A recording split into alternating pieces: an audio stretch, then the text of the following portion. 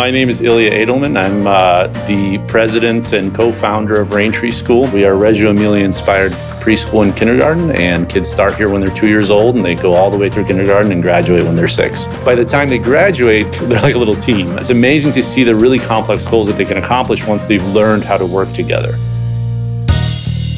So the way that this whole Roa project came about, my son is 6 years old. He asked me to Google his name, and his name is Roa, it's R-O-A. We discovered this Belgian street artist who goes by the pseudonym Roa. My son was just blown away by this art. His art is very anatomical, it's very biological, so there's a lot of skeletons and organs and all animals, so it's all skunks and raccoons and deer and snakes and crocodiles and all kinds of stuff. He paints them just, out in the street. He paints them on buildings. A lot of them are very huge scale murals. So my son discovered these, was really amazed by them, and came into the kindergarten class here and shared those drawings with the kids. At the same time, the kids in this classroom had been exploring the woods, and they found 2 deer skeletons. They were just amazed with these things. So they started thinking about what they could do with them, and they decided that they wanted to build a robot, a bone robot.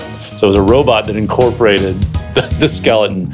This is when my son came in and shared these drawings with them. Could have been in a better moment. They were just amazed. They immediately came up with all kinds of questions. That day, they decided that they wanted to write a letter to the artist and ask him to paint them a picture.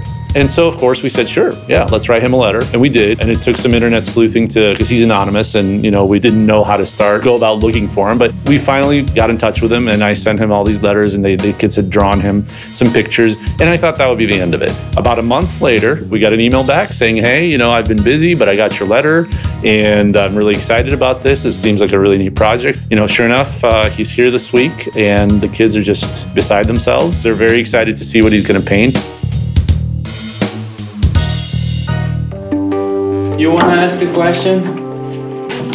Why do you paint so big? I like painting big.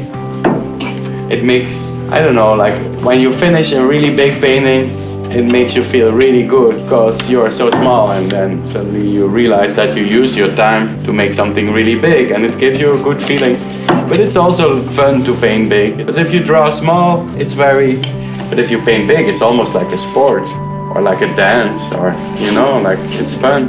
How do you paint so good?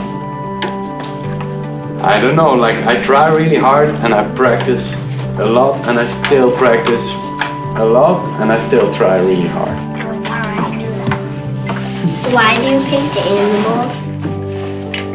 I always liked animals as a kid.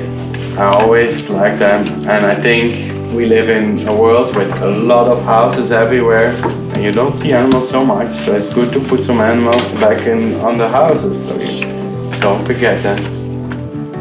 Why are you anonymous? I think it's more about the painting than about me. And it's fun to be anonymous. It's a little bit like, I don't know, Spider-Man.